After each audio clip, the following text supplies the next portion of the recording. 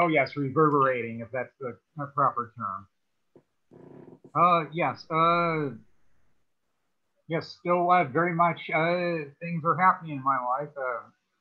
As long as I'm out there and paying attention, I have things I can talk about. Uh, oh, yeah. Well, at work, that's still a good source here. I'm still amazed on some of the things that I see there. I know that a few things are different on the emails and some of the other mechanics of this job compared to earlier ones, like having an extra computer screen where we can look at things more easily. But I think this is also the first time where I can put my own signature on all of my emails with my job title, phone number, and all that. And I think that's cool. And I noticed what a colleague did with their signature. They put a meme in that said, "I love crocheting," and it's like, well, that's cool. I didn't think you'd put that in your signature. I figured once you got to know somebody, then you'd tell them that. But what the one that really takes the cake, and I've been seeing it for quite a while, is another colleague has her ID photo, and she must love her dog because you can see the dog better than her in the ID photo. It's like, wow. I guess that means ask me about my dog or don't if you don't want them to ramble on forever. And then also at work this past week, I had to raise my hand and say, hey, there's a spike in volume. I'm not used to seeing 18,000 checks in one day. I'm not used to seeing half that many in one day. And then I found out, oh no, duplicated checks. It's like, yeah, well, it's a good thing that I said something before I got started on printing that many checks and then having to throw out that many because that'd be a waste of check stock. And then there was a delay of a day or two, and then I finally printed that day's checks. And at the next team huddle, my boss said I saved the company a couple $1 million because I said something. And it's like, well, that's cool. And then somebody gave me points. We have a point system, and I usually just put it towards Amazon gift cards. I hear that's the most popular way to use the points that people give you because just about everything is on Amazon. Although I still order from eBay more. Well, I went to my first Saints game of the season on Wednesday, Saints baseball, and I got a really good picture of their mascot, Madonna with a U, because it's Madonna as in a pig. So I get on why it would be mud with a U instead of Mad Donna. And during that time, the mascot decided to stomp on some peanuts that somebody had left behind, and then those people came back. So then the mascot brought them more peanuts. And then when the old dude came back, he said, "Yeah, everybody's already told me that story." And it's like, yeah, I'd be the type that would say that too. It's like, yeah, I only need to hear the story once. I don't know why everybody wanted to tell me that same story. It was like the one time at work where my family name can be spelled as 2 words, Larue. And multiple people gave me an email that said, "Can't find on the email list. Please let him know." Well, ever since then, I now spell it as 1 word because I didn't like people telling me they couldn't find me if I spelled it as 2 words. And it's like, well, if I was a big cheese, I'm sure that they'd be able to find me, but I'm still a rank and file employee, so no. Some people are idiots. Also notable about that Saints game was they had a giveaway promotion, and I am the type that we usually accept whatever they give you. It was a magnet schedule. I like having something to read. And I accepted it, but I saw somebody else turn it down. It's like, oh, I guess it's not as popular as a bobblehead doll, huh? I usually don't see anybody turn those down because of how much they're worth on the secondary market. Well, I returned to one performance venue that I hadn't seen since right before the pandemic was declared over a year ago. Somebody I had gotten stage time for from before was in town, and I did a guest set, and it was weird going back there because one bartender who's also a musician asked me what was different about it. It's like, yeah, you've got less hair. I mean, I still knew who it was. And then also notable about that is I like being around after the show in case a crowd member recognizes me and wants to say enjoyed your set and as such. Well, this time I talked to two different crowd members, and the more notable one was somebody who came up to me and said, I remember you from this jump from a year ago where you were there for only 4 days. And it's like, oh, yeah, that's an unpleasant memory. I got cut after 4 days because they didn't believe in training people. That's truly a case of being set up to fail.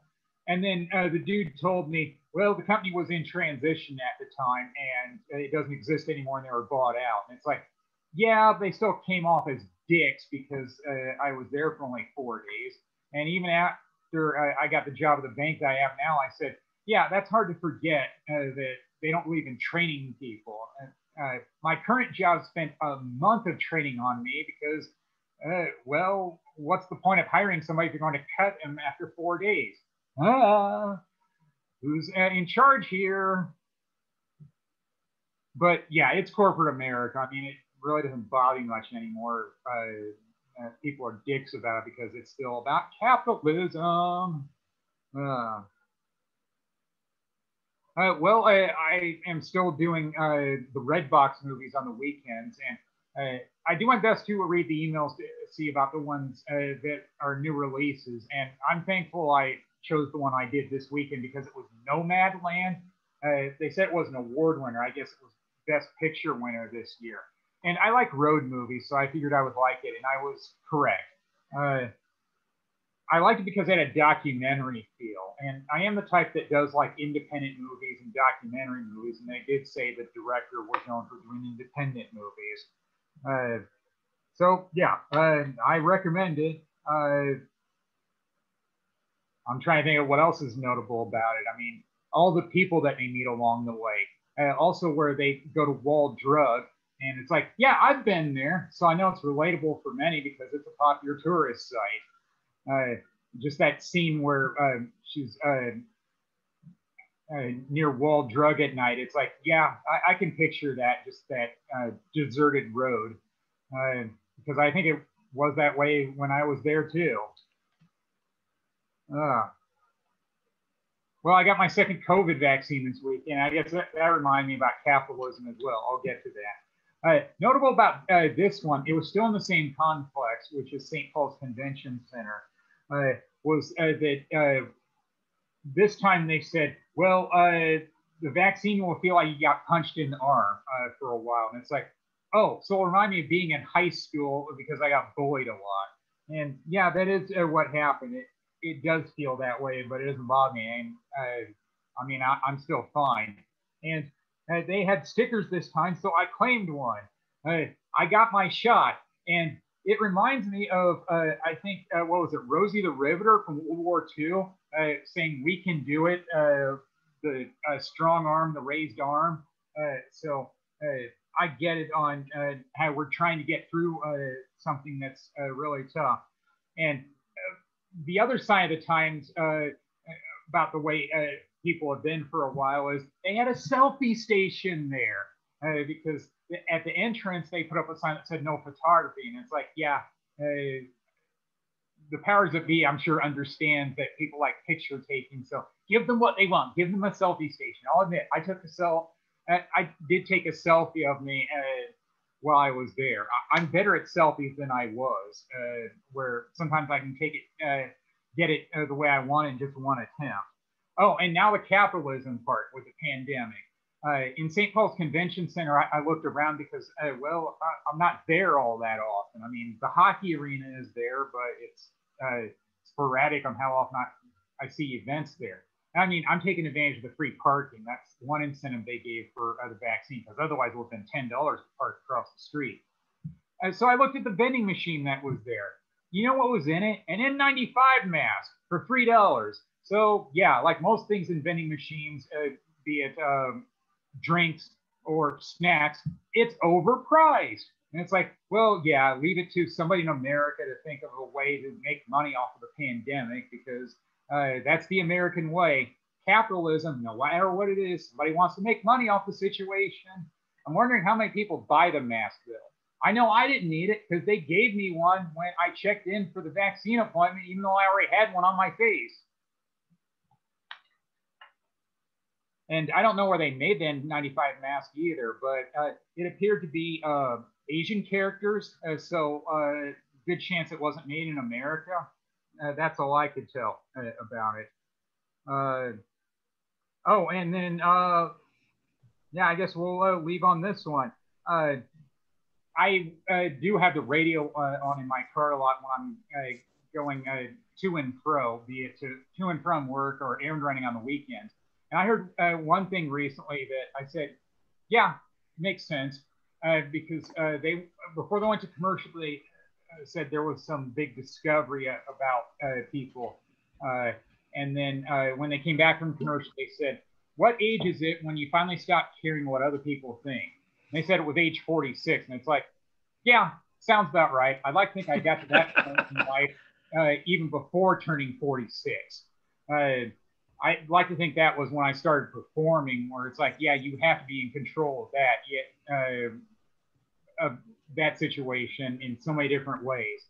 That's what I love about performing. I mean, the part about how you have to be committed to it, and then I say I'm ready to go a lot because you have to be ready. And then, of course, all the people you have to handle there, like shutting down hecklers and such. So, yeah, it's kind of nice to hear something relatable on the radio. I mean, sometimes it's just talk radio that it's like boring, but sometimes they come out with studies that make perfect sense. So, yay for that, at least for that time, for a change. So, I guess that'll do it for me. Thank you, you've all been great. Thank you, Lyle.